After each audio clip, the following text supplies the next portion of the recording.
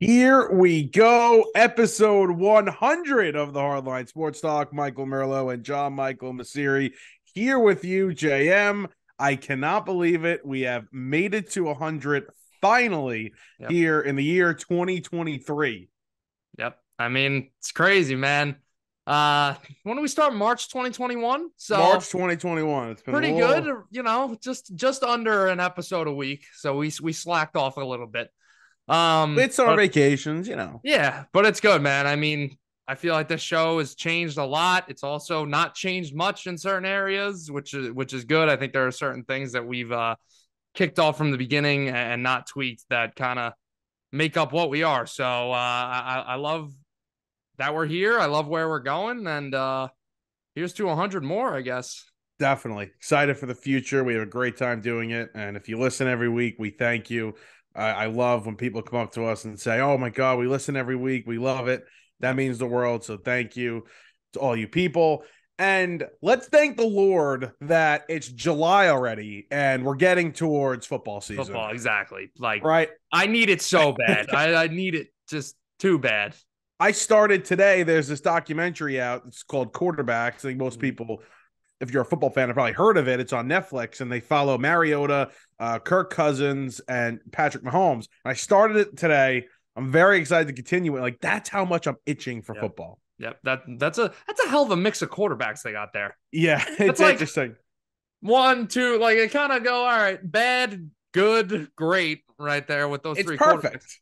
But Yeah, I'm excited to watch it. I'm probably gonna start it tonight, right after yeah, we record this. It looks really good, but yeah, man. I mean, we'll get into it a little later, but the Jets on Hard Knocks, like, that's gonna. I don't think I've anticipated something coming out as high as I will be for that. Like, and you get a mixed review from Jet fans. We are going to talk about that. There's a couple of other things we want to talk about with the Jets first. Going to talk Giants and Saquon. We're going to do top 10 quarterbacks. Going to start our top 10 lists for the upcoming NFL season. We're going to do top 10 quarterbacks right here on this episode, and a little baseball later on. We're coming toward the trade deadline, and your Yankees are apparently motivated to get Ohtani, so we'll see about that. We'll talk about that in a little bit. Let's start with the Jets, though.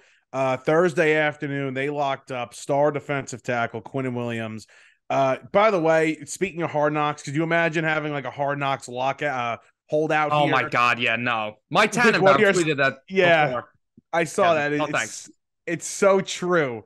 To get this deal done, Hmm. big time. Quinnen deserves it. And when you look at the contracts the other defensive tackles got, like Jeffrey Simmons and Dexter Lawrence just recently, it kind of it's right there. It's perfect, a good deal. I thought he could have gotten even more if he wanted to.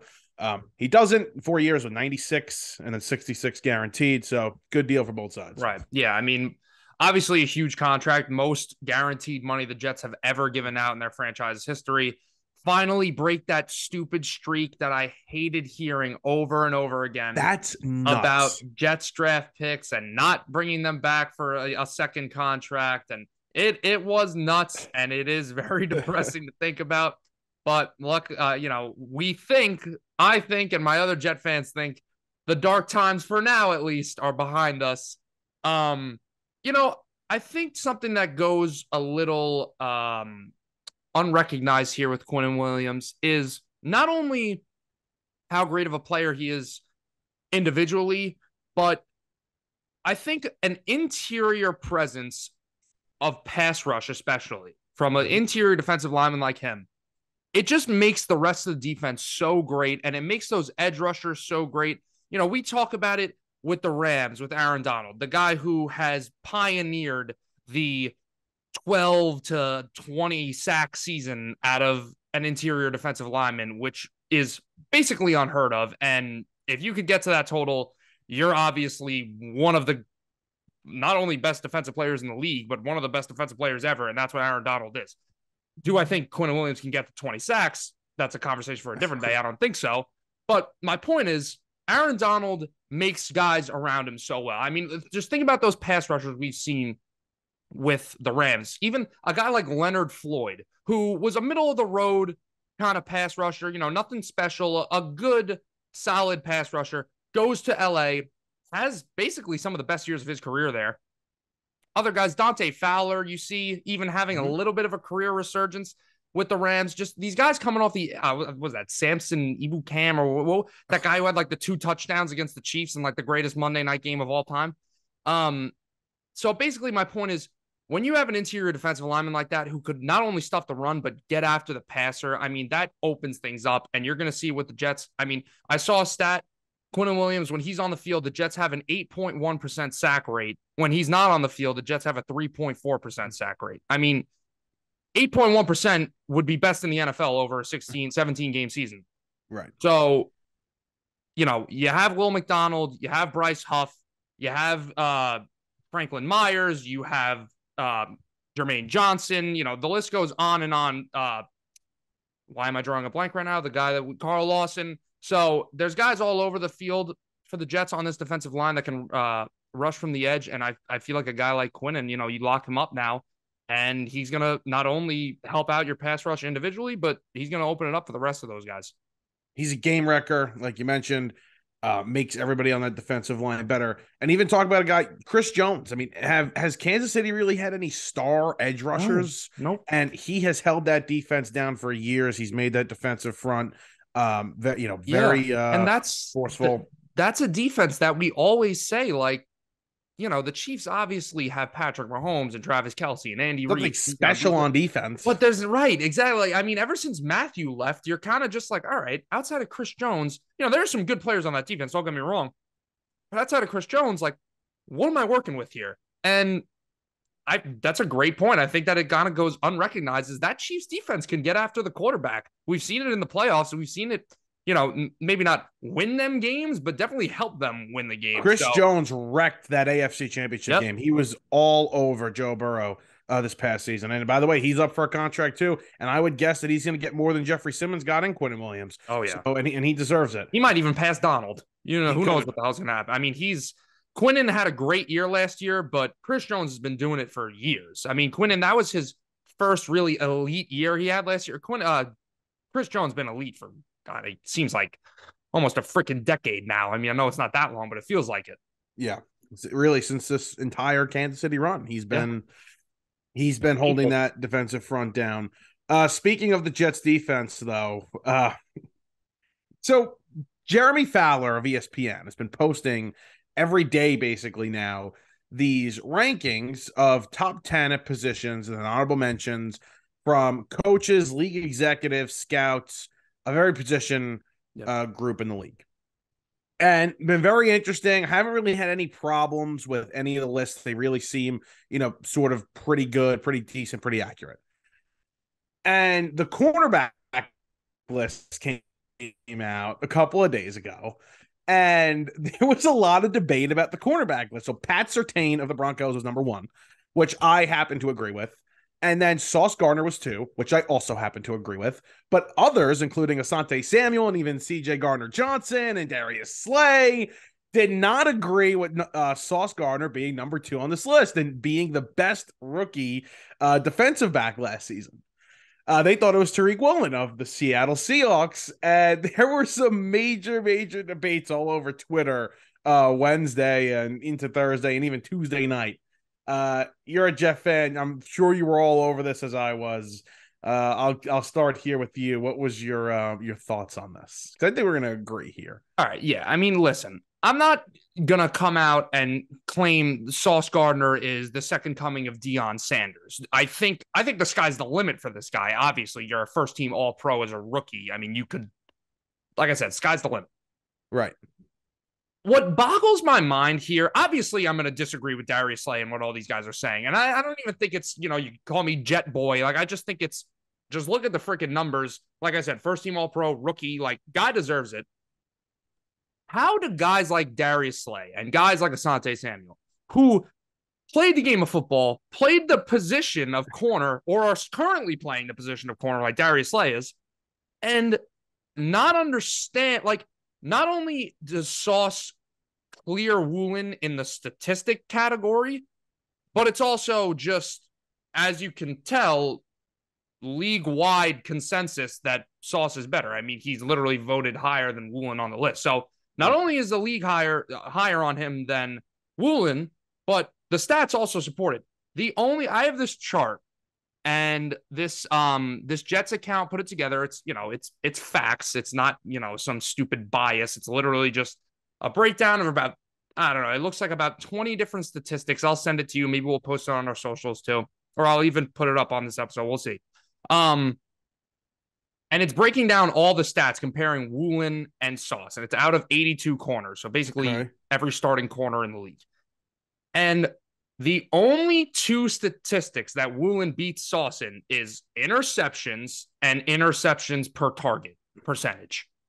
So obviously, if you have half a brain and you're not the biggest casual, like a 9-year-old who just plays Madden and doesn't watch football, you understand that interceptions don't tell the whole story when it comes to corners. I mean, we've seen guys put together huge interceptions. I mean, I think the poster boy for it, even though I actually think Trevon Diggs is a good corner, but 2021, when Trevon Diggs is picking everybody off, but he's also giving up 1,200 yards, most people could agree he wasn't the best corner in the league that year. So Sauce clears him in every category, and it's a pretty big margin. I mean, I'll just throw a couple at you. Touchdowns allowed, Woolen's got 5, Sauce has 1. QB rating allowed, Woolen 70, Sauce 53.9. Penalties, which is the typical Sauce argument, Mr. Hold, like he's too handsy, this and that. Sauce had 5 penalties last year, Woolen had 9. And one more thing that I'm not going to use this as like the end all be all, because it's not that important, but it does have a little bit of significance. Woolen was awful against the run. I mean, just bottom of the league in terms of missed tackles, in terms of just overall run support. And Sauce was actually above average when it comes to run support. So I don't get it. I mean, this guy Asante Samuel's going at it with Revis too. He's just like, he was a good corner, but like, you're not a Hall of Famer. Shut up. The only point that I think, and I heard CJ Gardner-Johnson make and Darius Slay make, was that DJ Reed last year was unbelievable, right? And they were arguably the best duo last season, and Tariq Woolen had nobody in that secondary. That's what, those are the words of CJ Gardner-Johnson. But I don't think that's fair to punish Sauce for what he did. And I don't know enough where, was Reed getting the number one guy every time? Was it a mix? Was Sauce on the number one receiver every game? I don't know enough to say. Who said this? No. That was CJ Gardner. Yeah. Right. As his teammate of Darius Slay is on the list when he had James Bradbury helping him out. Right. Exactly. Or ex-teammate, whatever. And what's funny is another point that was brought up, and I'm not going to use that against Sauce. Like, I still think Sauce is better. That's a point for Woolen. I get it, but that's still not enough. The other point they tried to make was that the New York media thing, which made absolutely no sense. That the New York media will bring you up. The New York media will also bring you down. If Sauce has even a slightly down season, the world, they're going to tear him to shreds, especially because he talks a lot. And listen, a lot of defensive players in the NFL, specifically cornerbacks, they talk a lot. That's part of their game. Yep. And Sauce opens his mouth a little bit, and it's exciting, and it's fun, and he's vocal on social media. He will get torn to shreds in this town if he had even any sort of demi. So the media I disagree with that too. The media can work in your favor sometimes, but they're not going to hype you up to this point where you're not the player that you actually are. Right. Like, Sauce is a legitimately great cornerback in his rookie year. They're not just going to say, "Oh yeah, he's unbelievable," just because he's a rookie in New York. I think that whole thing is just complete BS, talking about the media. I mean, when we talk about baseball, right? And, a couple episodes ago when you were complaining about, why do the Padres get this pass and the Mets are sucking and, everybody's down our throats saying we're such a disappointment, this and that. And I said, it has to do with markets. I mean, the San Diego versus New York. And that makes sense in baseball. It makes complete sense. In a sport like football, where we always talk about it and say football is king, and it is. The NFL is king out of all the sports. There's no regional In a networks. There's sport where nothing there's in no football. regional networks, it's a salary cap sport. So everybody's similar and money spent. Everybody consumes it on a national level. You got people watching Red Zone, people playing fantasy football. Everybody's excited for Hard Knocks. You got NFL top 100 players lists. People eat that up. Like the NFL is nationally consumed. So to say that a guy plays in New York, so he's overrated, it's just a lazy argument. Josh Allen plays in Buffalo, which is in the middle of freaking nowhere and is probably the smallest market, that or Green Bay in the NFL. And not only is Josh Allen huge, the Bills are huge. I mean, Yep. people know Bills players. People know who Jordan Poyer is and Ed Oliver, these guys who are, good players they're great players, Ed Oliver and Jordan Poyer, but they're not top 10 players in the NFL, but you still know who they are, and they're pretty properly rated. So I don't think guys get underrated or overrated in a sport where there's salary cap and everything's national and fantasy football and this and that. I mean, that's a stupid and lazy argument. It was really dumb. And, for somebody like CJ Gardner-Johnson and Darius Slay, who literally play in a city in which you are criticized for absolutely everything you do, and played both of them last season. Everything they do is criticized. They are watched like hawks, almost as critical as New York and Philadelphia. The fans are more psychotic. Like, you know exactly what it is, bro. You play in the same situation. Right. And by the way, you got $8 million after thinking you were going to get this massive long-term contract.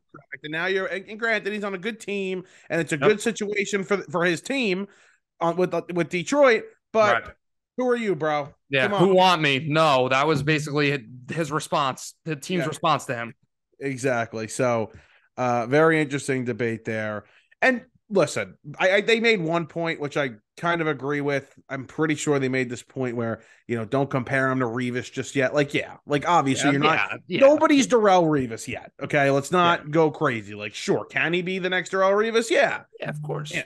But also before we move on, I just want to say about the whole corner thing and, was he playing one side of the field? Was he always on the number one receiver?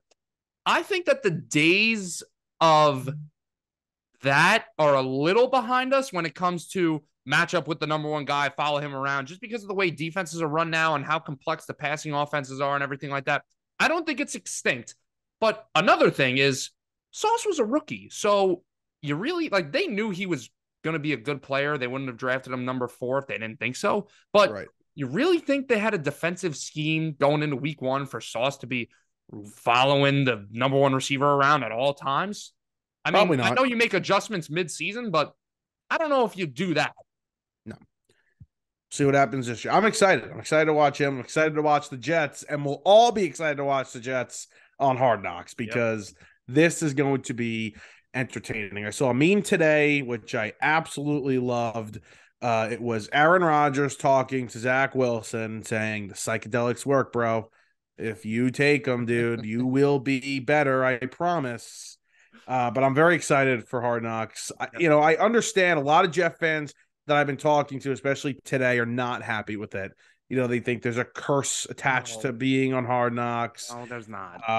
Just the unnecessary attention. I don't think there's. Why would there be a curse? You have the Lions last year, who almost made the playoffs, had their best season in recent memory. Yeah, they didn't make the playoffs though. The Jets were on it. I mean, and we made the AFC Championship game that year. Yeah, that was that year. Yeah, was it 13? I thought they were on it. No. It was the year after they went. Wait, actually, hold on. No, I know they made the AFC Championship, but I'm trying to remember. I think it was the year after Sanchez's rookie year when they went 11-5 and lost to the Steelers. So the second AFC Championship. I believe it was in between both AFC Championship seasons. Well, the team isn't happy about it, obviously, and yeah, but these guys are used to the media attention. Not the team though. Not like the players. Yeah, the management, management, executives, owners, coaches, especially the coaches. I mean, the coaches want everything to go so perfectly, especially to start training camp. And listen, it's a lot of new players. It's it's a new quarterback. It's a new system. You want to get as much normalcy as you possibly can to start training camp and start your year. So I would understand, especially just, we played football. We understand how practices go and, how structured everything is. Coaches want everything to be as perfect as I think possible. if this was like, a situation with a hot young team and a hot new quarterback, a 24-year-old guy going into his third year or second year or whatever, it's a little bit of a different story. But I think with a guy like Rodgers, who's been around for so long, knows how to go about things the right way, knows what it takes to win and everything like that, I think that'll help things. Yeah, I think it will, but also I think these young guys are going to eat it up. Like Yeah. you talked about before, like Garrett Wilson, Sauce Gardner, they're going to love this. Right. And I'm going to love it. I think it's going to be incredibly entertaining because, again, you have a team that is legitimately the story of the league, like the top story in the league. If you were going to rank the teams, obviously the Dallas is always going to be up there, but it's the Jets. Like you have arguably the most notable star right now in the sport, playing in New York. Right. Like it doesn't get much Doesn't better. get bigger than that. Yeah. So very excited for Hard Knocks. So you're just completely on board with it, like excited. Oh yeah. I mean, coming up to it, I was like, oh, I don't want to deal with it's like, I don't want to deal with the distraction, Yeah. but this would be kind of sick. Like, It's gonna be entertaining. I saw a Jets fan say it in a comment on Instagram, and I wish I could like it more than once. Like, they just said, like, to all these people, like, saying, like, I don't like it. It's a distraction. It's like, dude, just enjoy what we got going on. Like, this is sick. Like, we got Rodgers, where we got Super Bowl expectations right now, and we're about to get an all access view of everything. Like, just enjoy it. You really think it's going to derail the season, Hard Knocks? Like, come on. And by the way, all these teams now have great social media teams, great production teams, and they have their own, like short clips. I know That's the what Jets, I they was saying. call it, Yeah, the Jets have that one Jets drive thing. Like, and they have that's gonna interviews and all that right. crap. That's gonna be. I saw them promote it. They were like, one Jets drive Mondays and then Hard Knocks Tuesdays, Right. which is really cool. The Giants do a great job with that too. I was watching a couple of videos last week. They do a great job with that stuff. So there's always going to be these inside looks with your team. Sure, you'd rather be your social media team and your people doing it, sure. But we live in an overstimulated world. These guys are used to it. I mean, seriously, I do 20 different things at once. I mean, our whole generation, we can't concentrate on one thing anyway. So they'll be all right. It'll be fun. I'm very excited to watch. I'm going to check out, check out their one Jets drive too a little bit. Yeah. Why not? I don't know if they'll be doing both at the same time. No, they are. They said one Jets drive Mondays, Hard Knocks Tuesdays. That's the tweet I saw. I'll go back and check. That's the tweet I saw. Just a little overkill, but all right. Somebody just I got a Bleach report. Now we're about to segue into your boy Saquon. So I just have a quick question. The Jets and the Giants practice like not very far from each other, but like they're not like across the street from each other, right? No, the Giants are at the Quest Diagnostic Center, which you could see from MetLife. Right, and the Jets go to Florham Park. Yeah. Right. Okay. Why? What is that? Just like no, I was just saying, like, am I going to be watching the Jets practices and see like Daniel Jones running in the background? Like, no. Like, no, they're not. They're not neighbors. They're not neighbors when it comes to that. Giants put the logo on the field, the 50-yard line. See what the Jets do. It's been the NFL logo for the existence of the most boring and bland stadium on planet Earth. Yep. So hopefully they can maybe put their logo too. I'm trying to find this tweet here. I don't know if I can because a lot of Quinnen Williams stuff. That's but let's move on to the Giants here. Because listen, Giants kind of laid low a little bit, than signing Daniel Jones. They haven't been the talk of the town when it comes to the NFL here in New York. They play in a very difficult division. It's going to be a tough year. I think they're going to have some success. We'll get into that later on in the next few weeks. But right now they're having a little contract dispute with Saquon Barkley. He is right now set to play on a $10.1 million tag unless they come to an agreement on a contract extension by Monday. Right.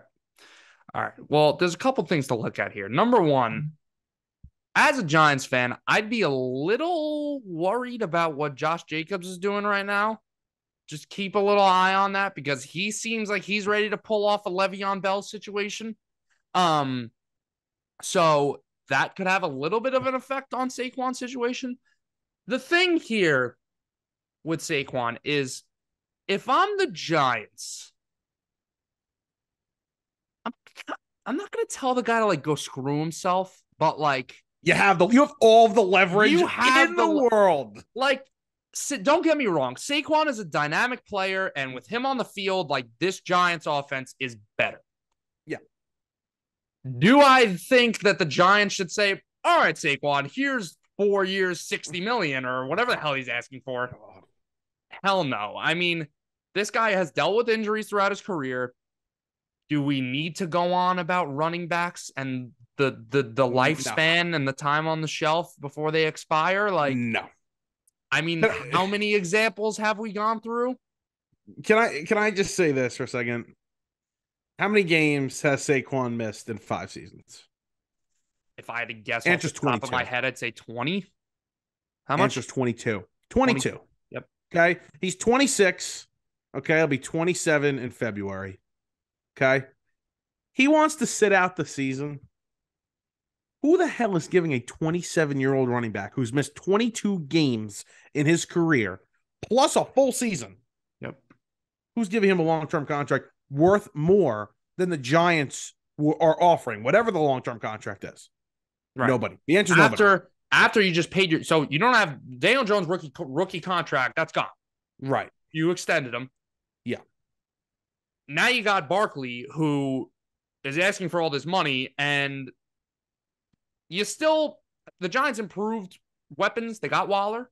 They got Paris Campbell, baby. Let's go. Christ. They got Jalen Hyatt. You know, they got the Giants. I'm sorry. We'll get into it when we talk about them, but they're freaking loaded with like wide receiver 3s and 2s. They got speed. One thing they do.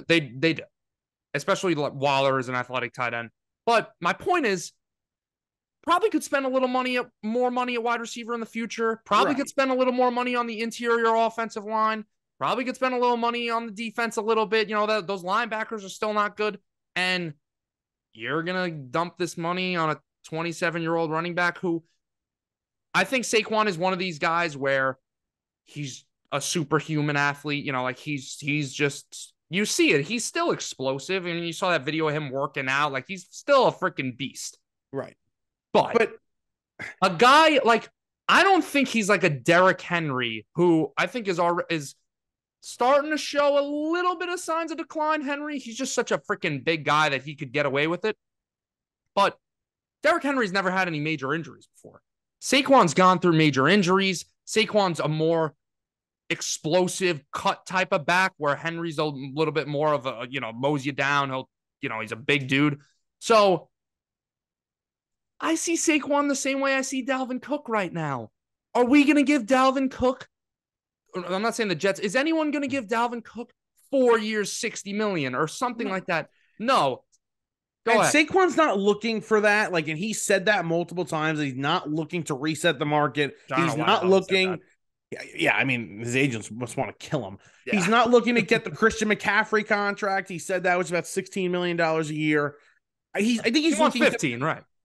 I think he's looking to be paid, He wants to be paid for what he's done. And I can understand that to a point, but you have to realize something. Like, this isn't old management. They did not draft this guy. Okay.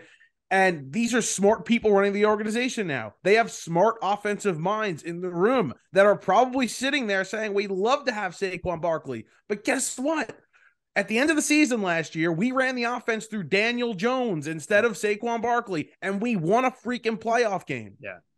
So, of course, they'll miss Saquon, but they could do without the running back. It sucks to say to do without the position, but they can do without Saquon. And by the way, you mentioned it.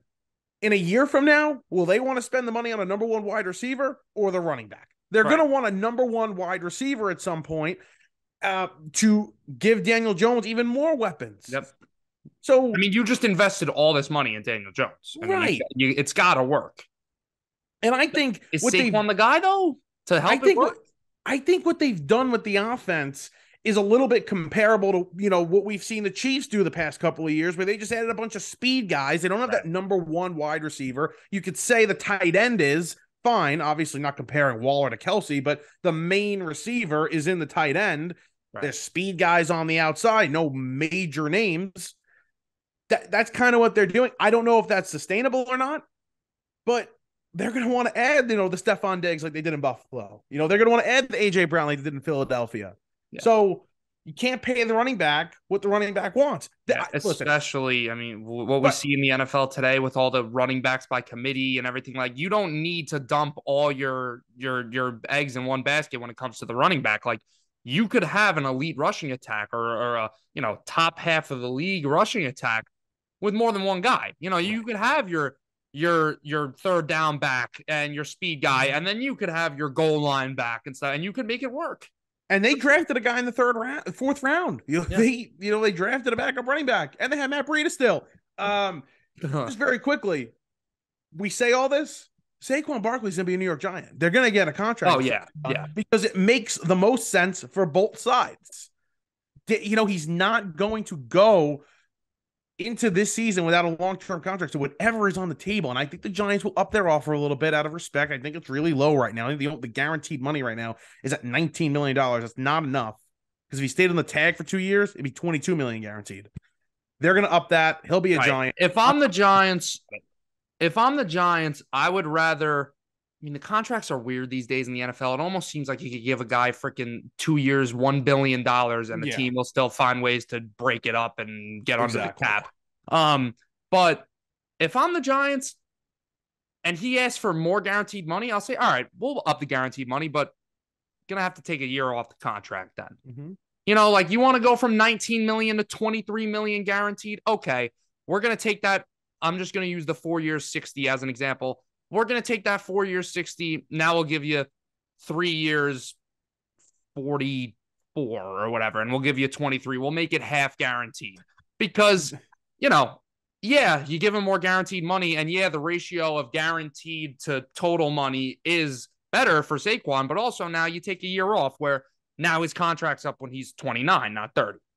I think it's going to be around 4 years, $45 million, 30 guaranteed, nothing guaranteed after year 3. I take back what I just said, because I just realized I think with the guaranteed money, when you take the year away, it's gonna up his cap hit.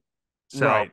They're gonna give this contract knowing they can get out of it after year 3. Right. After year 2 or 3. That's the way that's a smart thing to do. It's the same thing they did with Daniel Jones. Yeah.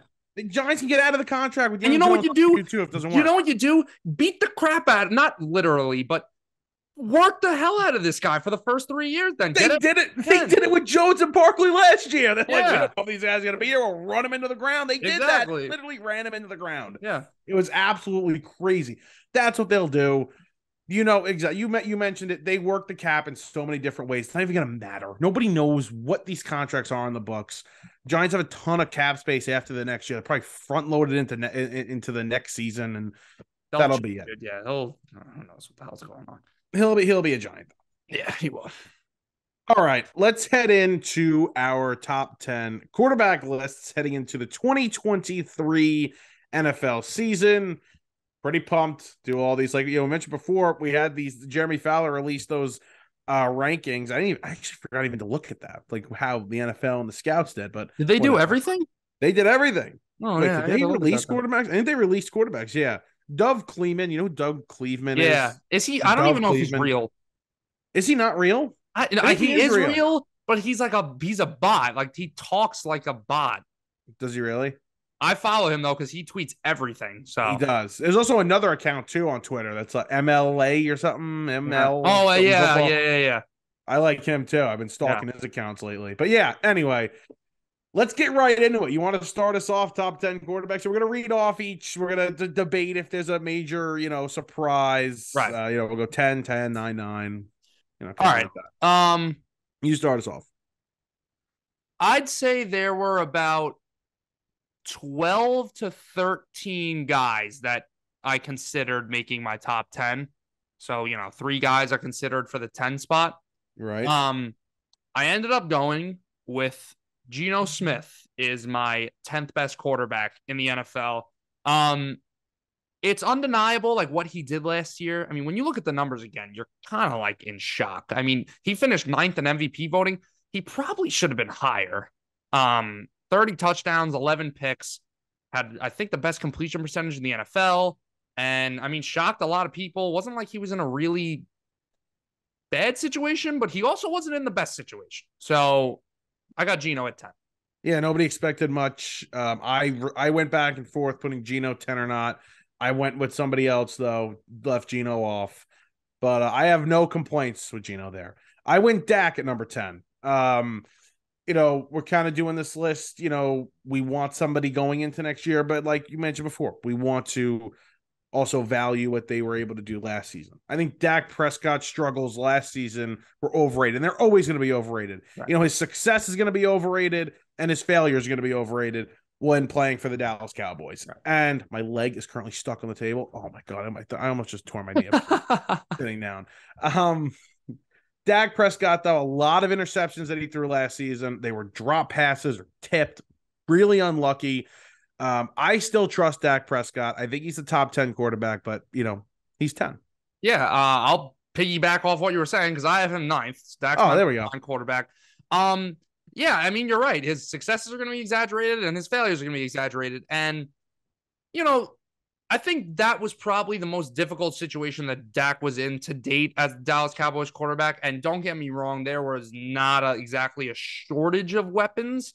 The tight end Schultz, he left, but he's an above average tight end. Zeke's not exactly what he used to be, but him and Pollard were a great running back tandem still. And then you have CeeDee Lamb, who's a legit number one receiver. Now, behind CeeDee Lamb, that's the part where you're like, okay, that's where he was missing out. And that's why it was probably the worst situation he's been in his career as a Cowboys quarterback. But this guy threw 37 touchdowns in 2021. So, he'd be higher on this list if we're going from last year, from 2 years ago into last year. I'd probably have Dak number 6, number 7, maybe. Yeah. But yeah, I think, the 15 picks last year, the performance in the playoffs, it definitely hurts his rating. And yeah, that's why I have him 9. We kind of just overrate what he's supposed to be. He can win you a Super Bowl in the right situation. Right. But more likely than not, he's not going to be the number one reason why you won the Super Bowl. I think we kind of got to get to that point with him because he's still really good. Okay, number 9, I have Tua Tagovailoa. Tua, it's the injuries, right? Like that's the problem with him. He did not make my list. I was surprised. Really? Yeah, and he was not even in my honorable mentions, to be honest with you. He was like probably number 14 or something like that.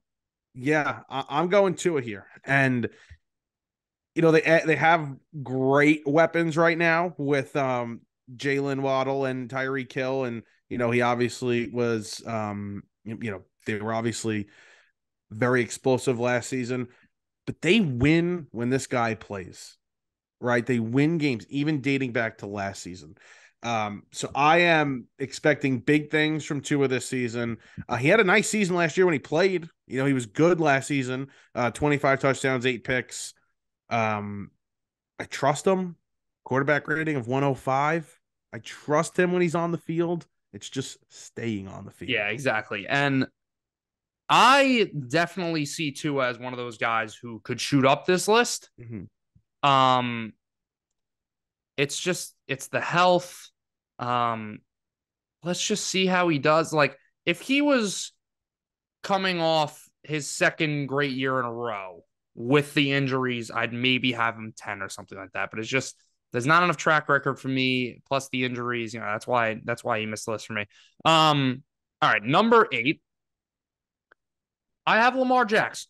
I think when you get in this range, I feel like we're going into another tier now. We're getting into like that tier 2 out of quarterbacks. Yep. So, Lamar, guys obviously got almost basically as much talent as anybody in this league besides Patrick Mahomes. Basically, we've seen what he can do when he puts it all together. I mean, unanimous MVP.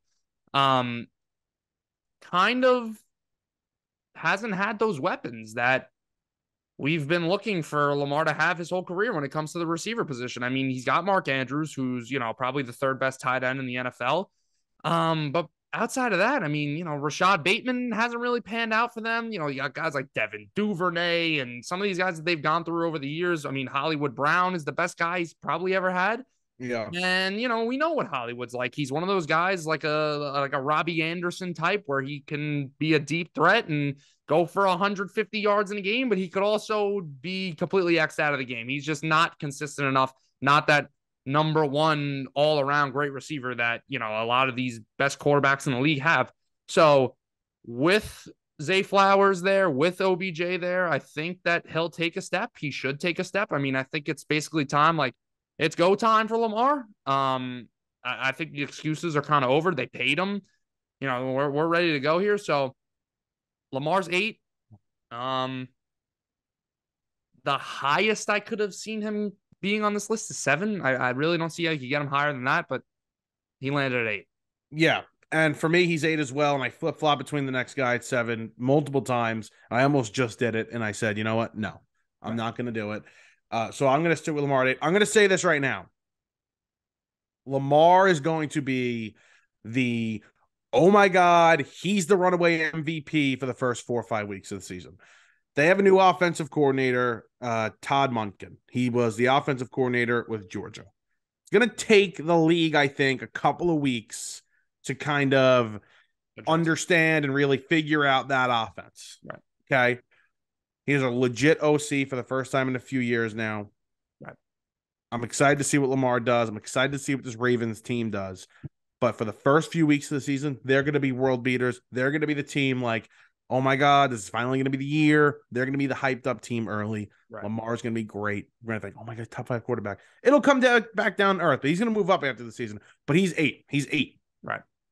That division, we'll see if the Bengals can hold on again. Legitimately 4 teams that if you told me any of them were in the playoffs, I would not be surprised. Yeah. I mean, the Browns, you have to think that the Browns are going to be on the come up with Watson's second year. You'd think that he'd get better.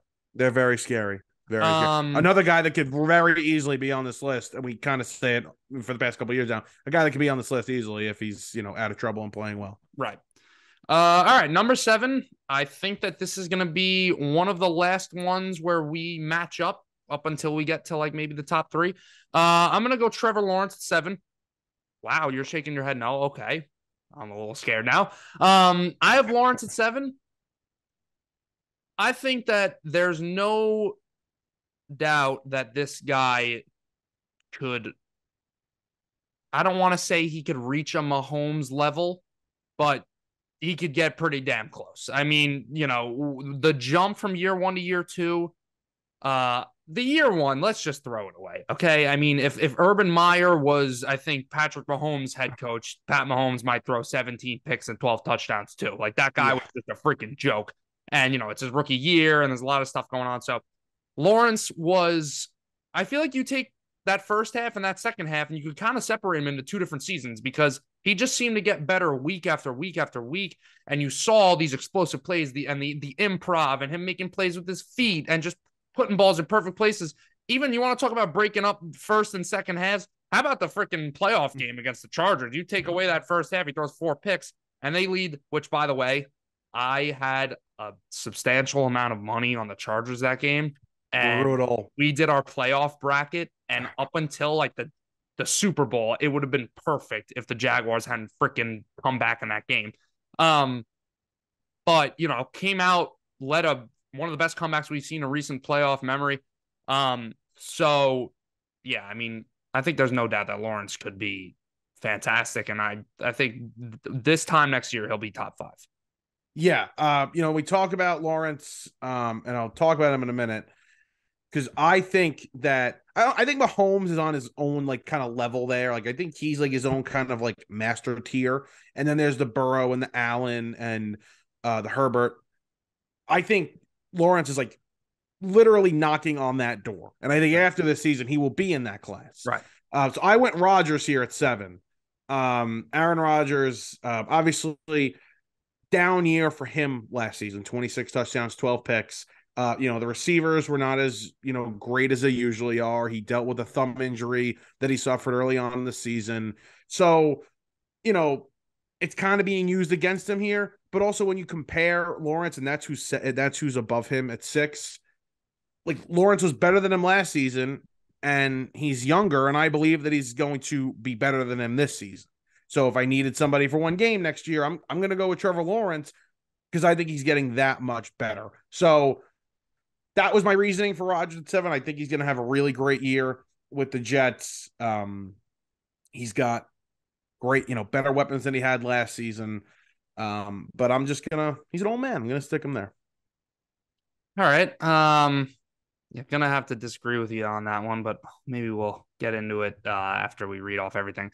All right. My number 6 is going to be a guy that you just mentioned that's not named Aaron Rodgers. I have Justin Herbert as my number 6 quarterback in the league. Wowza. And, we've talked last year when we were talking about MVP predictions, or we were just going around talking about Mahomes and Allen and all those guys. And we said that you could kind of group, and I think you could add Lawrence to this now, but you could kind of group Lawrence, Herbert, Mahomes, Allen, and Burrow with these guys are going to kind of always be, all right, he had a better year than this guy, and he had the best year, and he had the worst year. Like, they're always going to be interchanging with who had the best season year after year.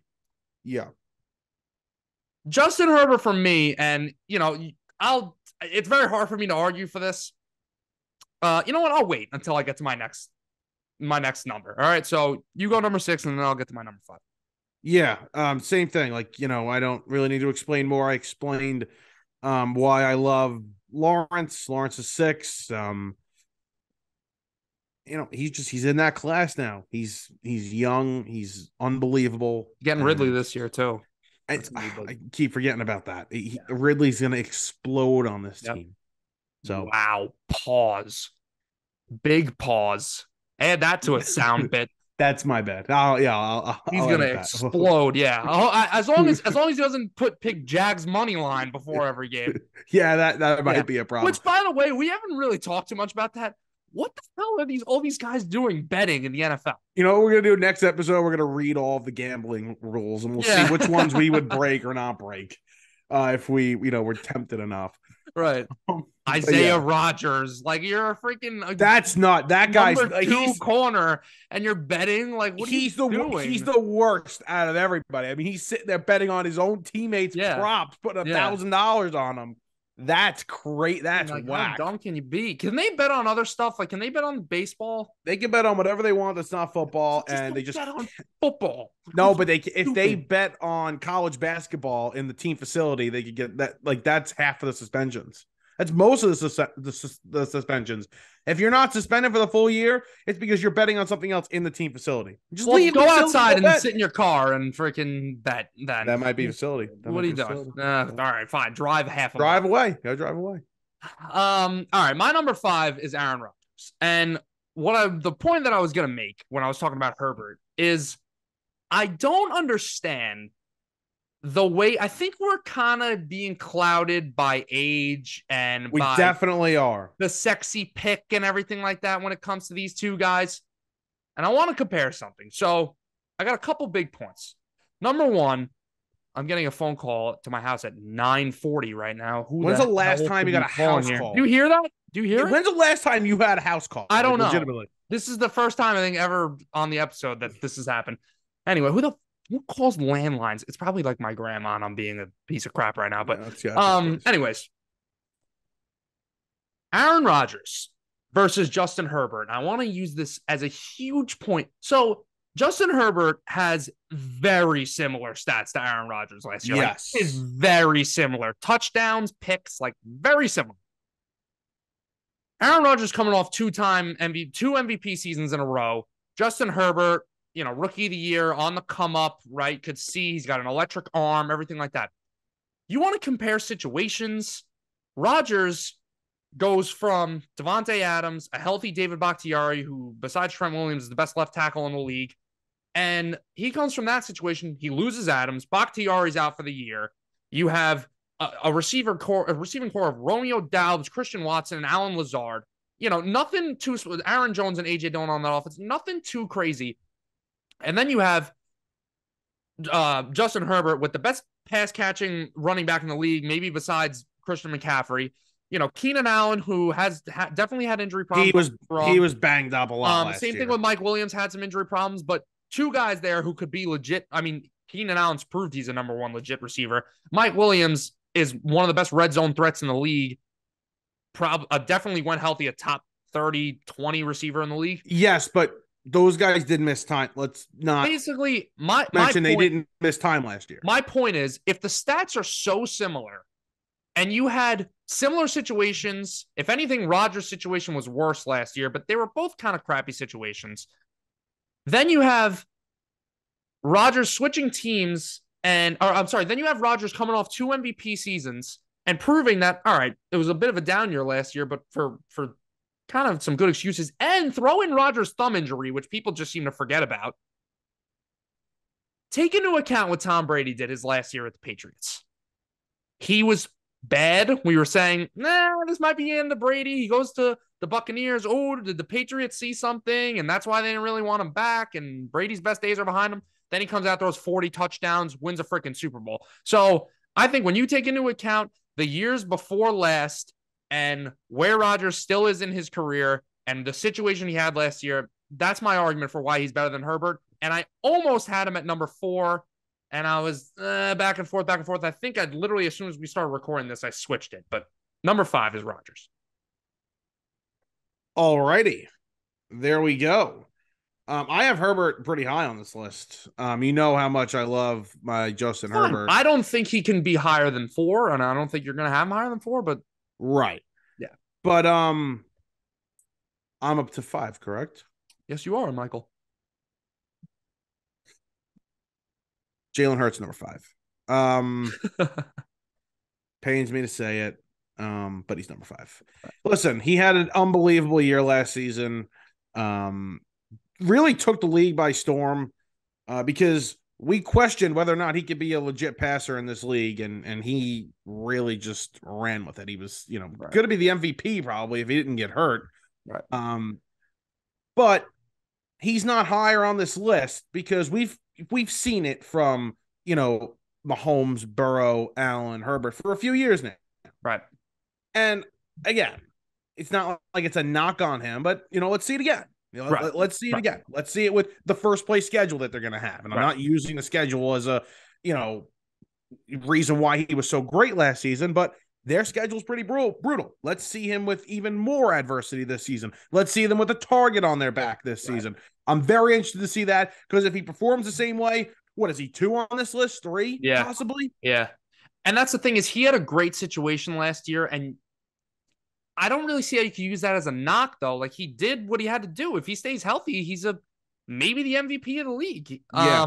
I mean, he certainly would have made a very good case for it. So I think that's where Mahomes just separates himself is you could kind of put him in basically any situation and he could thrive.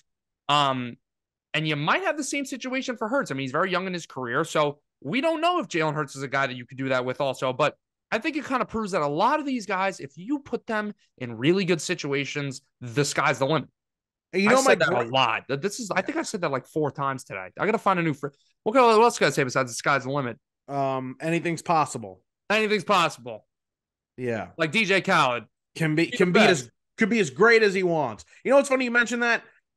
I'm not saying Mahomes is a system guy, but I think he has landed in the perfect spot with Andy Reid. The one guy that I think you could put in legitimately any situation and he would thrive.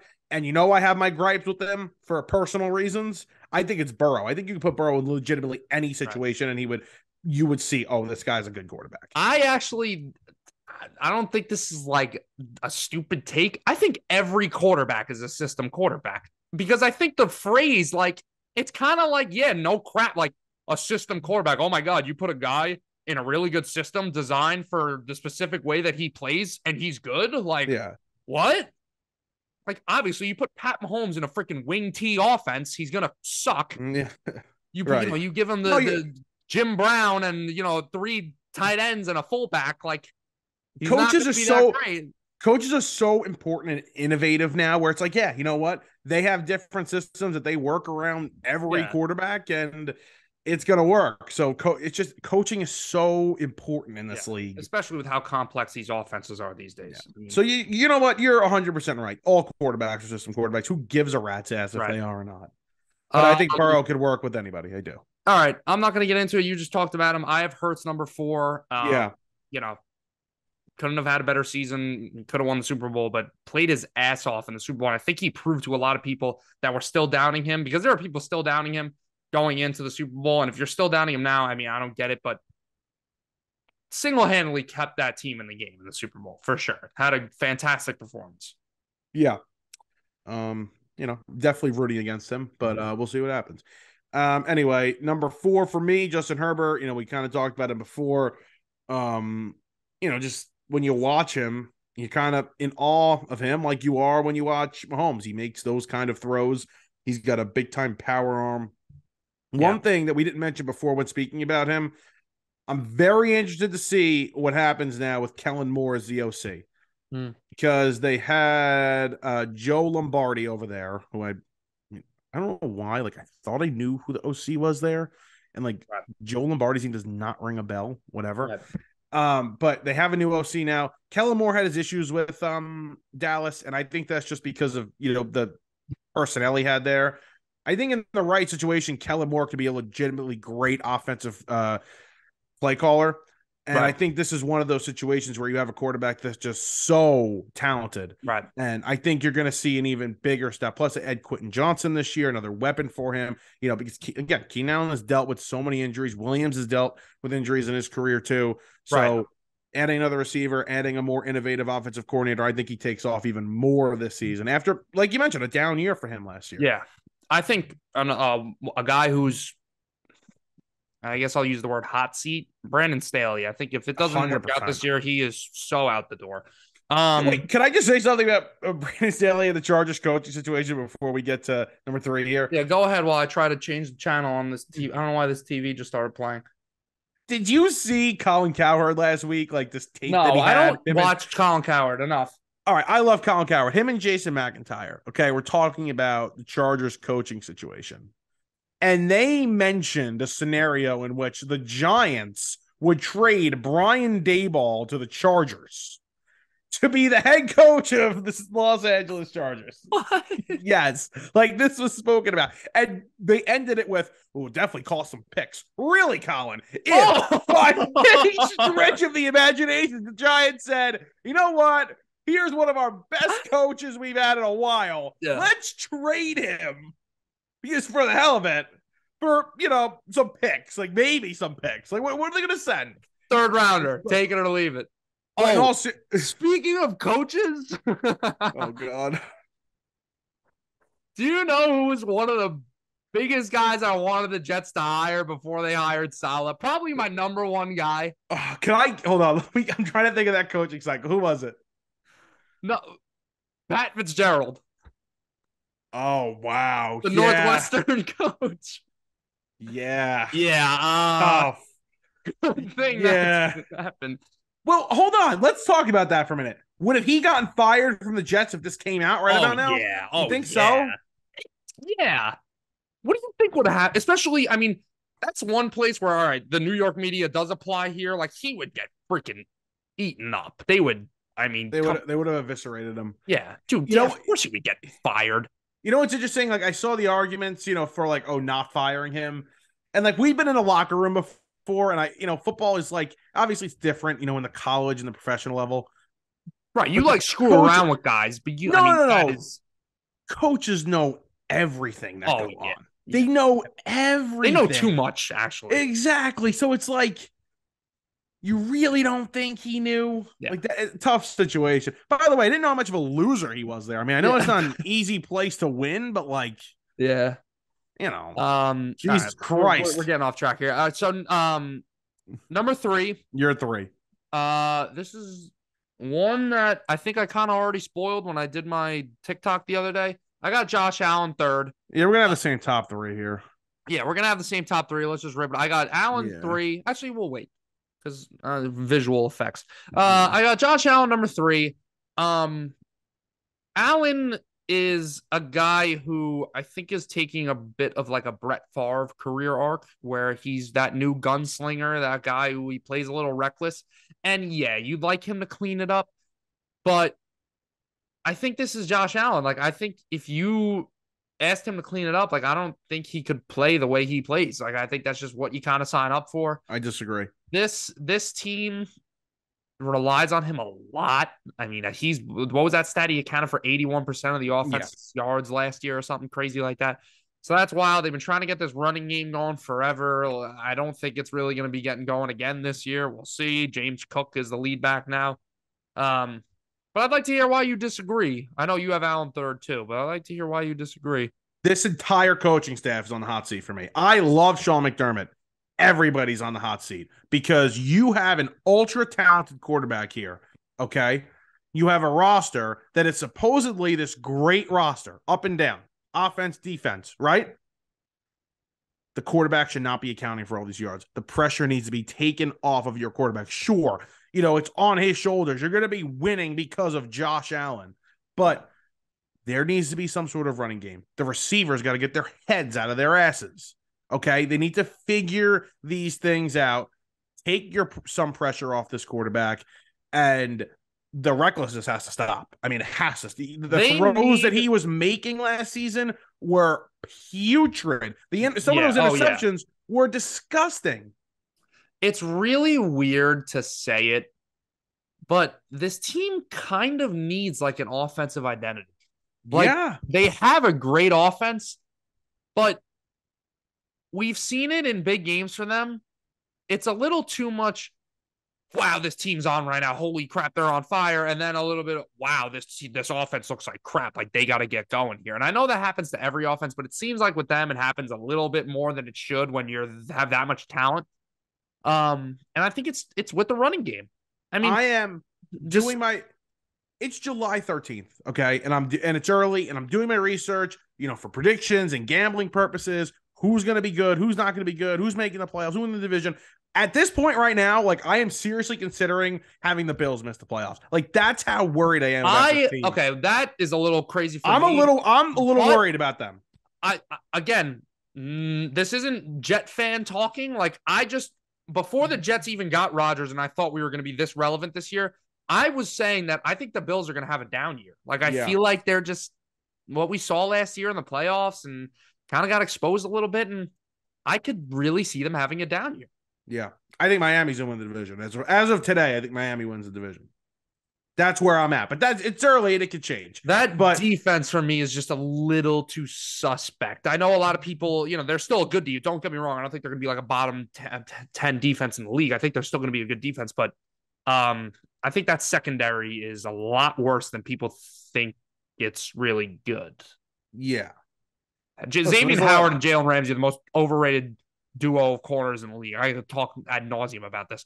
But we're going to be forever on this.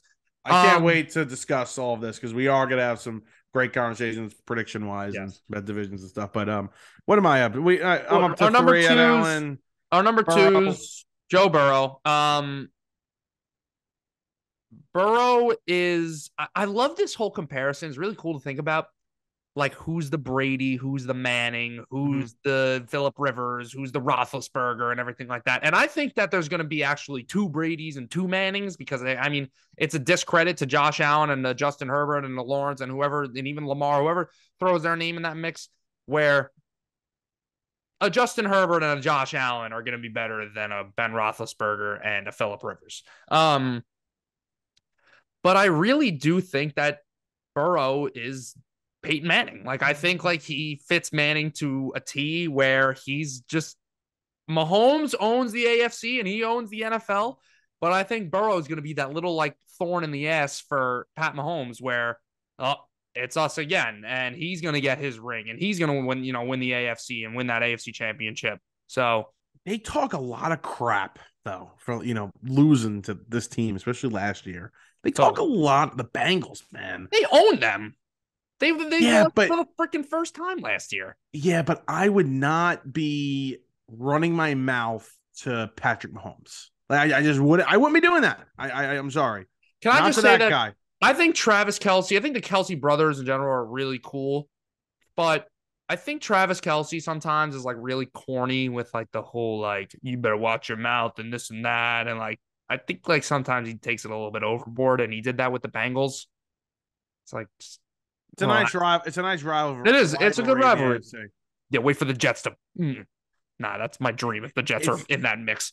It's legit. It's like I was thinking about it today in the car. Like I don't remember a time where we had this many teams in the AFC fighting. Let's just make it like an AFL championship and an NFL championship. It really like it is. It's unreal what it's going to be. So ridiculous. I really like if the Jets, make it to the AFC championship, I'll be like, oh, this is like making the Super Bowl basically, And like watch the 49ers or the Cowboys or the Eagles. Right, we'll win it. Yeah. Because they were arrested basically getting into there. Yeah. And Mahomes is one. Number one. I mean, yep.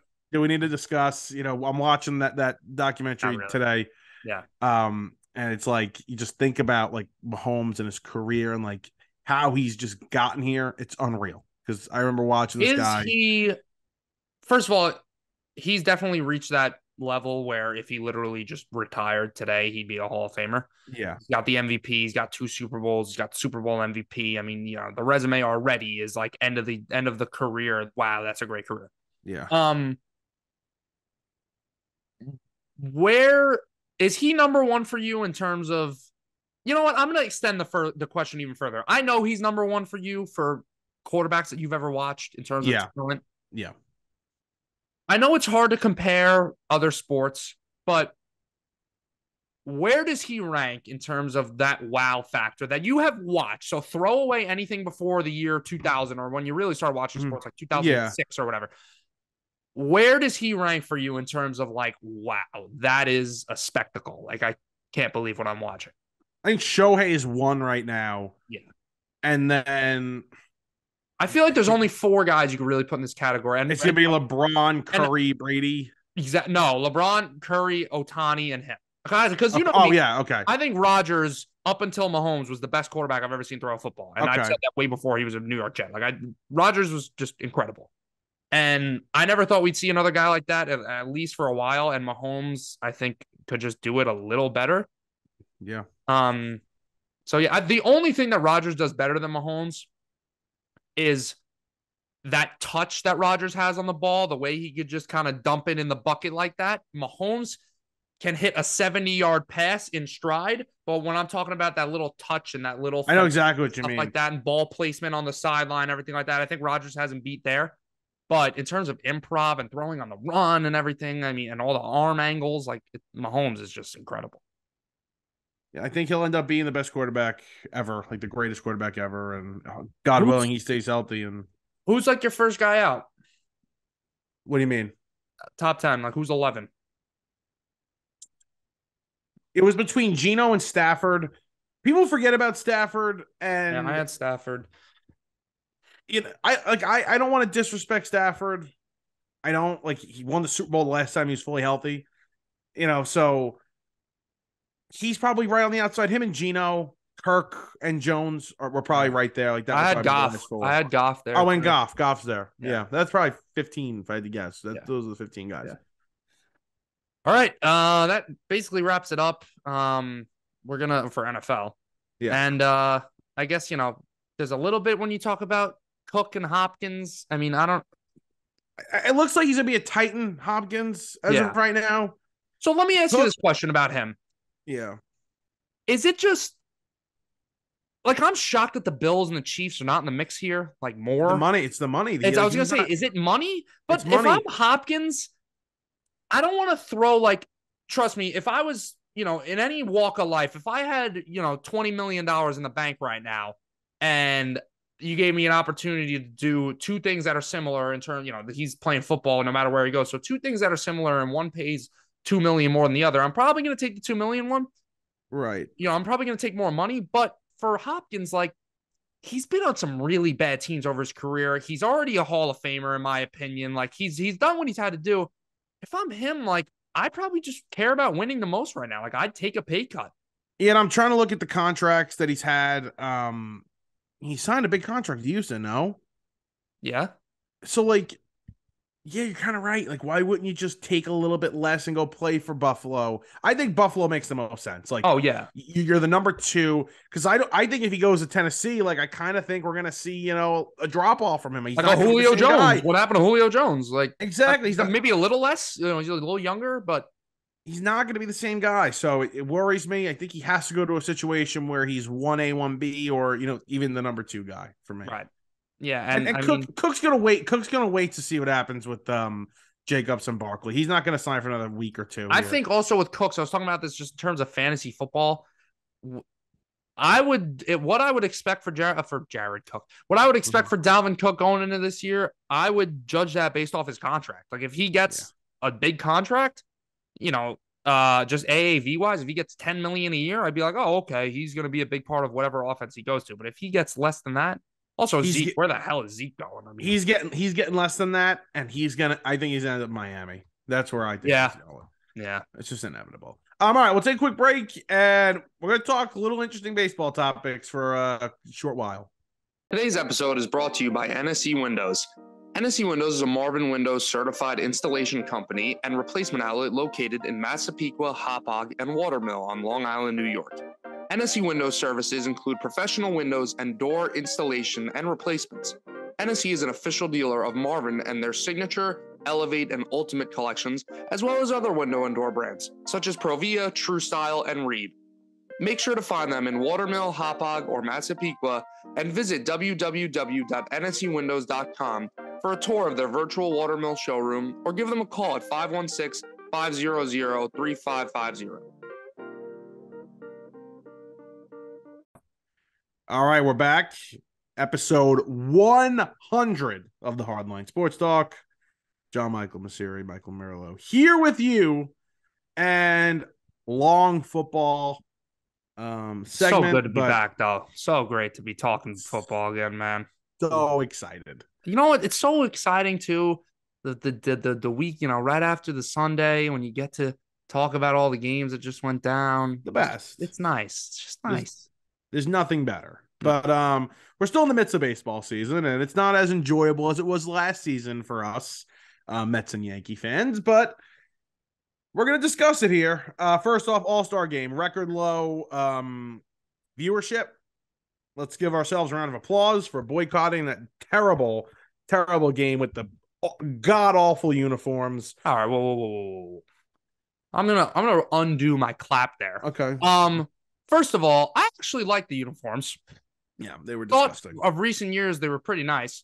Yeah, disgusting. And I love the All-Star Game. I think it's great. Everything they do. I think you watch these other sports. You watch the Pro Bowl, which doesn't even exist anymore. They just do stupid challenges now.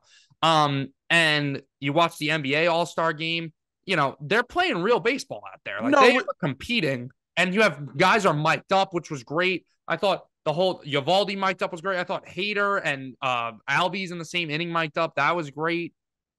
In all seriousness, Carroll facing Eovaldi, they were talking to each other as he's hitting. That was very cool, and what they've done with the mics is very cool. And I'm half joking when I say, "Oh, terrible game," because they do have the best All-Star, festivities. The Home Run Derby is real solid. The All-Star Game is the best because they're legitimately playing. So I do take that back kind of too. I'm just a little pissed off. I like when they wear the traditional uniforms. Oh yeah, the team's colors out there. I hate that they're all wearing these uniforms. I don't know why they switched it. Just do the way you used to do it. Do it for the Derby, and then let them wear their uniforms for the game. Right. And I was a little peed off that Perdomo got in over Lindor, but whatever. Right. I didn't really watch much of the game. I was out for dinner. But yeah. I'm surprised about the viewership that it's down though. But you know what? When you really look at it, it's still number one. Like it doesn't matter. Like it's still the number one viewed All-Star game, also out of the four major sports. I think I don't think they account for this now is a lot of people are using like illegal streams to watch these games. Like it's not the way it used to be though, where you had to watch it on cable. Like when I was living at college and the stuff is delayed or we just didn't have subscriptions for certain things, like a lot of it you go on to Stream East and you start watching, Are you about to admit you broke the law? Or the All-Star? Yes, I am a criminal. No, I don't know. You know what's funny? I don't know how they account for the people like streaming on like Fubo and YouTube TV. I'm guessing they do account for those, but Right, you're right. yes. But people going on to Yeah, streameats.com and, clicking right, through a million ads to watch a game, that obviously doesn't count. right. But I don't know. Summer, people don't really care. But either way, Home Run Derby was exciting. The game was okay. The National League won for the first time in forever, so good for them. And that's it there. But the real talk of the entire weekend was Shohei Ohtani, as it basically is at all times when it comes to baseball at this point. It just to reiterate something like, we talk about this is the first, really the second coming since Babe Ruth. Like Babe Ruth did not hit and pitch like this at the same time. So like this is even more special than that. Right. So he's the greatest baseball player of all time. Right now, talent wise, I'm not saying like he's got to play for years to actually earn that title, but what he's doing right now is the greatest thing that we have ever seen. And now it trumps Barry Bonds. Barry Bonds, he was on roids, and listen, Barry Bonds would have been a great player either way, but can't deny the fact he was on steroids. And they're showing the graphics. It's one of those things where you gotta screw it into your brain and be like look at it 5 times and be like, wow, it's leading the league in home runs, has the best offensive statistics in baseball, and he's number 1 in batting average against as a pitcher. He's top 3 in strikeouts. He is elite at both positions. And we're about to start talking about it with trades. The Yankees are possible. The Yankees are rumored to be a team that really wants him. Which obviously who the hell wouldn't want him? But right now at the deadline, that really wants him. And I'm thinking to myself, I'm like, as any fan would do, all right, if we get Ohtani, what does our team look like? How does it help us, this and that? And I'm like, all right, well, we get a big bat. We need that bat behind Judge. We need to, Stanton just hasn't been that guy since he came back from injury last year. He's been pretty awful. We just don't have that feared bat to be behind Judge. Rizzo is that guy. And, Rizzo isn't feared. He's a good hitter, but he's not feared. I'm like, wow, okay, Ohtani's definitely that guy. And then you look at it, I'm like, we have another ace now, too, for next to Cole. So my team's getting an ace and an MVP bat in the same player. That is ridiculous. And that's why I think it's impossible to trade for him. I just don't think there's any what package do you put together for this guy? And the Angels are going to have to make this decision in the next 2 weeks where it's well, are we going to be out of it? Because, they're like a fringe playoff team, few games out of it. Let's talk about this. They are idiots if they don't trade him. You think so? I think they should have traded him before the season even started, to be honest with you. I get not doing that, but to hold on to him now, you are so dumb to not trade. So him. Do you think he's going to be traded? No. I think they're going to be stubborn. I think they're going to hold on to him. They're going to be 5 games out of the wild card, but at the trade deadline, and they're going to hold on to him. Bro, look, they could reset their farm. They could give themselves one of the best farms in baseball by trading this guy. They could get a good major league player and multiple top 100 prospects. But that's the problem. Season. He's going to walk anyways. That's the problem. What team is going to, because no matter what happens, right? Even if he goes to let's just say the Dodgers were to trade for him. I don't think they're going to, but let's just say the Dodgers were to trade for him.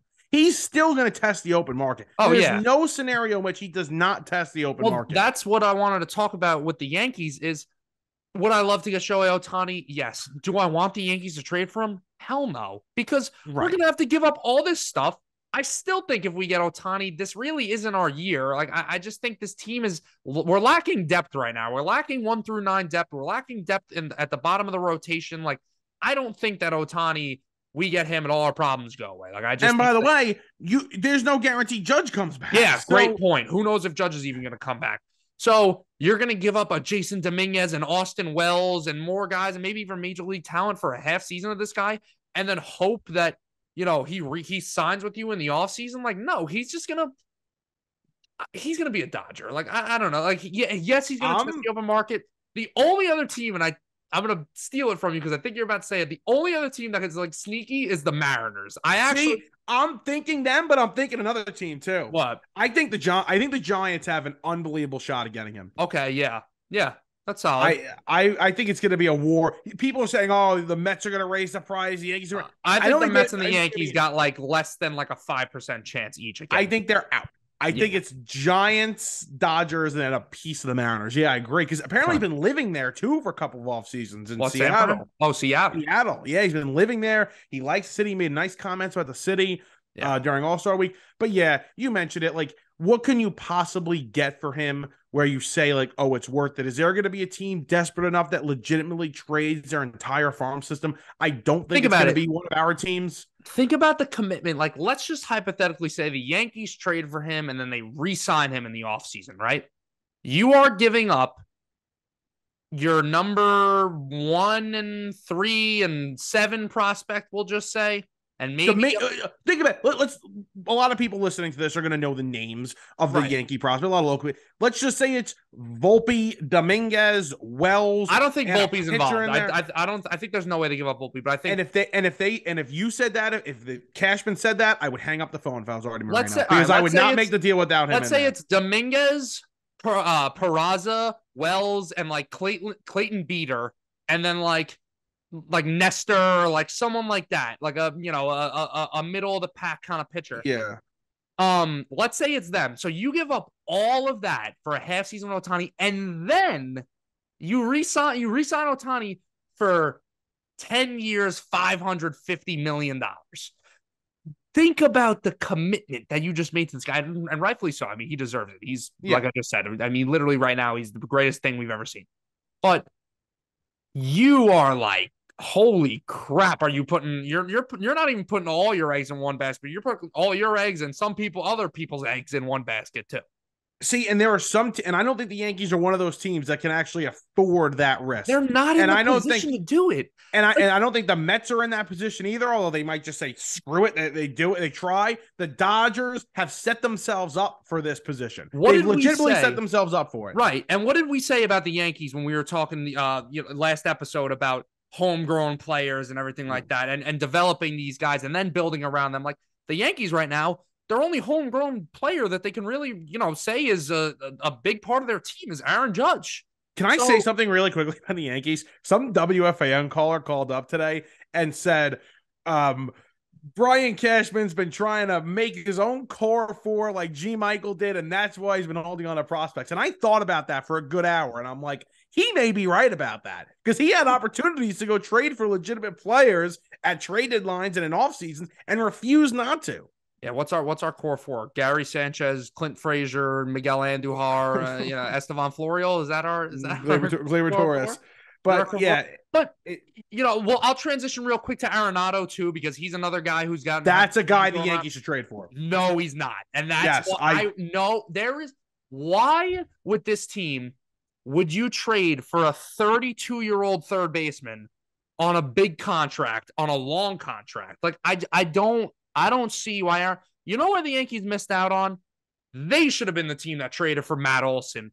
They should have been the team that traded for Sean Murphy. These guys that are young, that can be your 8-year, 10-year contract that you could sign a guy to like the Braves did, and the Braves are so smart for doing, and that's why the Braves are going to be so good for the freaking 50 years or however long this team. They should have also maybe go and signed Corey Seager or, a lot of shortstops are available. And the Yankees did something they never did before. They said, oh, well, we have these guys waiting in the wings.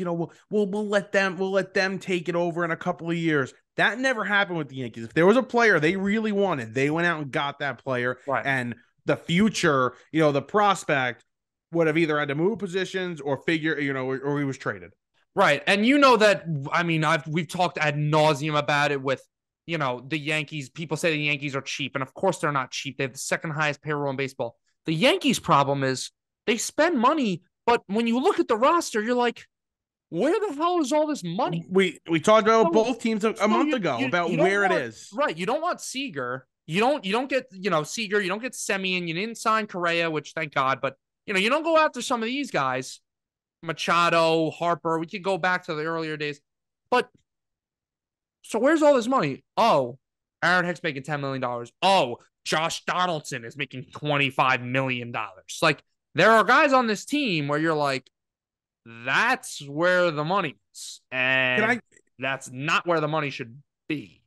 Can I say something about Arenado quickly? Arenado's contract, so this year it's $35 million. In 2024, it's 35. 2025, it's 32. It goes down to 27 and 26 in 2026. And then it's 15 in 2027. So it goes down gradually. I think, like, we've seen players, he just looks like a guy that would come to New York and come to specifically the Yankees and hit in that stadium. Like, he just looks like that guy. Like, I'm not going to complete. All right, I'm not going to. You're convincing me a little bit right now. I'm an open-minded person, and I value your opinion. So, I mean, Jesus Christ, we're sticking with obviously. I'm not going to be at third base. I don't want Nolan Arenado. I don't want the best third baseman of the past decade. Like, obviously, it'd be nice to have Nolan Arenado. It's just, it's almost like the Yankees are in such a delicate situation right now. Like, I don't know which side to pick, so I'd rather have neither of them because it's just too stressful to think about. Like, you are in a crucial situation where Aaron Judge is 30 years old, going on 31 years old. Garrett Cole ain't getting younger. Giancarlo Stanton certainly ain't getting younger. To be honest with you, I think his best days are behind him. Like, I think it might go downhill real quick here. I don't know. And think about the players available next season, right? In so free it's agency. like, so what do you do? Do you just say we got to tear it down now and hopefully do a retool like we did in 2016? Hopefully the year after that, 2025. We're competing, or you could say, okay, these guys ain't getting younger. We're really at the end of our window now. Let's go all in. Let's get Arenado. Let's take a Texas Rangers approach and just a Mets approach and just blow through every luxury tax there is and be aggressive here. Bold prediction. Arenado plays in New York. Plays in New York at the end of the year. 70%, I think he's Yankee. 30%, I think he's a Met. I think he's in New York by the end of this season. Do the Mets have the prospects to trade for him though? I think Alvarez, Ronnie Mauricio, it seems like is going to be another one of these guys that kind of just like never amounts to anything. I would package Mauricio, Vientos, their first round pick last year, Parada, and go grab them. But also got to realize something: taking the money off of it, taking all of the cash. And I think in the Yankee situation, they would do this as well, may lower the prospect value a little bit. Right. So, but yeah, I think it's a Yankee move. I think the Yankees would get him. Like, that's my bold prediction. I think Arenado's a New York Yankee. Right. And he should be. He should be. Yeah. Is that going to do it here? I think it is, man. That was fun. It was a long episode. It was a good episode. Very quickly. World Series prediction right now. Go. Winner, matchup, both. Matchup, winner.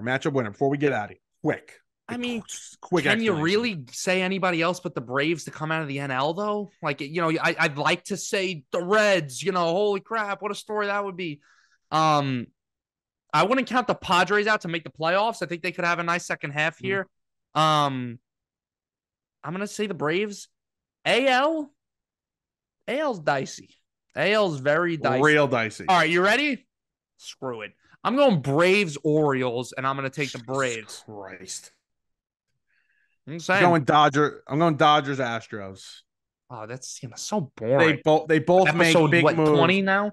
They both make big moves, get starting pitchers, and go on a run. Best team never wins. Look at the last 2 years. Look at the Braves last season, the Dodgers. No, that's not true. The Astros won last year. Astros did. You're right. Yeah, but it's like every other year the best team doesn't win. So maybe this year the best team doesn't win. But it's what? No, the Astros weren't the best team last year though. The Dodgers are technically the best team. They were in the AL. Yeah, but the Dodgers were the best team. 111 wins. But like the Astros, they're a dynasty. Oh, yeah, but they weren't the best team in baseball last year. I would say the Dodgers were. So we got for the Braves. We got top 10 running backs coming up, or whatever position we're going to go to next. Very interesting, dude. It's fun, man. I just, we're at the end here, so I guess we don't have to. I was waiting to kind of give a little speech, not a speech, but thank you. Another thank you. I mean, it's really meant a lot. We had this vision. I mean, God, I remember you calling me. I was in my college dorm. You said, you want to do a podcast? And I was like, we talk about sports all day anyway, so we might as well make a freaking podcast. So, I mean, it's been a great journey. I love doing this. I mean, I really don't care. I want us to grow big and as big as we can, but I really don't care at the end of the day. I always tell myself, as long as I'm having fun doing it, like that's all I really care about. And I feel like I get more excited every day to record these things. So, it's been a blast. Really just appreciate everybody that listens to this, family, friends, strangers, whoever listens to this. It's been fantastic. Like you said before, the people that come up to us, I mean, people who we haven't seen in years from high school or wherever else that say, how's the podcast? I watch, I love it. You guys are great. We really appreciate every single one of you and thank you for all that. So I'm means just a lot. Very grateful. And like I said before, man, episode 200, let's get after it. Exactly. We're closer than ever. So let's get there. It's been a lot of fun, and we hope to continue to grow. And again, just thank you. And let us know, we never, change is okay. We never want to stay the same for forever. So, and we've made changes. If you guys want some other stuff, I mean, we're big fantasy football players. We both, like to dabble in the gambling, especially around football season. So if you want to see some stuff more in that area, like by no means, please, shoot us an email. We always have our email. Shoot us an email. Yeah. And one of these days we're going to get a nice guest on this show. And I'm really freaking trying to get a certain someone who keeps answering my email. And then when I follow up, seems to just fall off the face of the earth. We're working. We're working. We're working.